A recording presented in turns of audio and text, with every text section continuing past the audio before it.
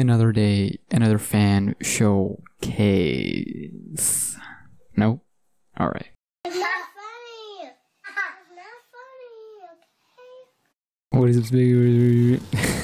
We're not even gonna bother with intros anymore. SmackNPie here, welcome back to another DD vid. Alright, so I was going through my Twitter again. Follow me on Twitter there, SmackNPie, 800 followers. We're 200 away from 1k. Let's do this. Let's hit 1k there, alright? It doesn't look good on my resume when I have 37k here and not even 1k on Twitter. So y'all better go there and follow me on Twitter there, SmackNPie, and follow me on Instagram. There is SmackNPie as well. Let's hit 300 there and 1k here. Anyways, today I want to showcase two things that I missed. I had them in my radar for a long time, but I didn't show it. So we're gonna start with actually this one, I would say, up-and-coming creator in DD community, and they're called Paradox 1000. Now, it's not that big of a deal, it's just still work in progress. I hope it's work in progress because it looks clean. On Twitter, like more than 2 weeks ago at this point, they shared this on Twitter. It said, fan-made mascot mayhem. And you can see the outside area. Then you can see the production factory in zone 3 and zone 2 later, and the research and development. You can see lasers down there as well. So when I first time I saw this, I was like, hold up, I'm gonna keep my tabs on this. Then I completely forgot that this thing even existed. And then in the next screenshot, you can see even more clean and clearer version of research plus development. It looks so super clean. It's like 4K. Imagine Dark Division in 4K. I'm here for it. This screenshot reminds me of that. And then in the last screenshot, you can see production zone with a camera. So in the previous screenshot, we saw lasers. In this screenshot, we're seeing camera and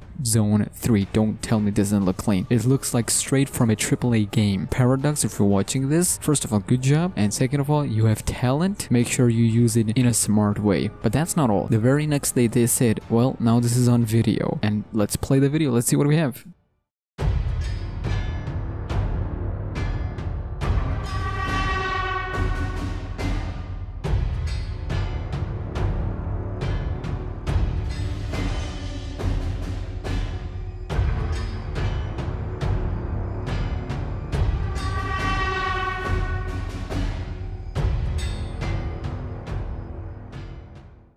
Yep, you can see the light flickering with camera even moving left and right. The camera was moving with thingy and the lasers was doing their good stuff. I'm really hoping that they double down on this, make this a playable level. I really want to see if my computer can handle this much of graphics. I really want to test my computer. So Paradox, complete this in a way. Even if it's just 3 layers and you move from one part to another, I would be more than glad and honored to try it. They have some clean stuff as well, like they're currently working on torment therapy with hospital and everything. Good job. But let's go back to our fans Reaper. Y'all remember the first time ever I showed a possible gameplay, the one that y'all loved when it comes to possible gameplay? It was this. But what I didn't show you last time is that there was another version of it that was roaming around that I didn't share it with you guys, because the one I shared had Lucky chasing you and then jump scare, but there was another one where they were just roaming around left and right, and this, ladies and gentlemen, is what it is. Let's take a look.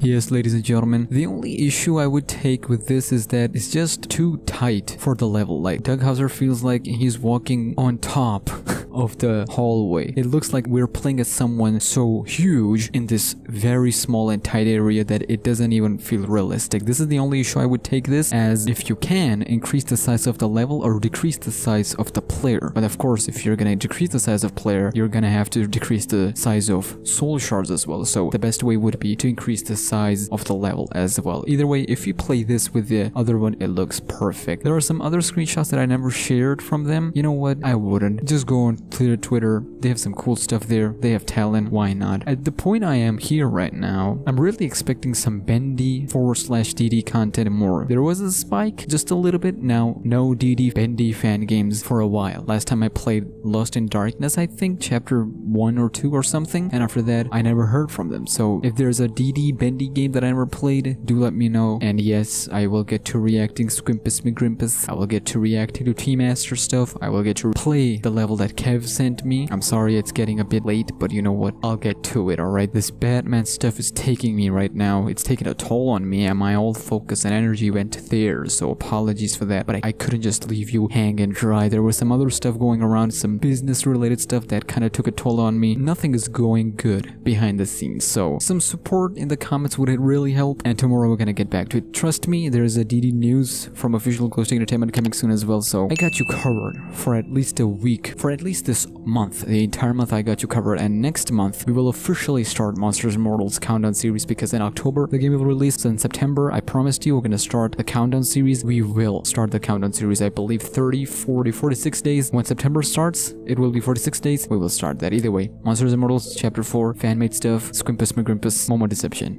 What?